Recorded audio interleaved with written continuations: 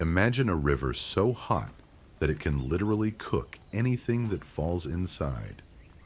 1. Located deep in the Amazon rainforest, the Shanai Timpishka River runs extremely hot, up to 93 degrees Celsius, 200 degrees Fahrenheit. 2. The river is around 6 kilometers long and naturally heated by geothermal energy, not volcanoes. 3. Local legends say it was created by the power of a serpent spirit. 4. Any animals or birds that fall into it are instantly boiled alive. 5. Scientists still don't fully understand how such intense heat exists so far from volcanic zones. 6. The area is sacred to the Ashaninka tribe, who call it a spiritual site.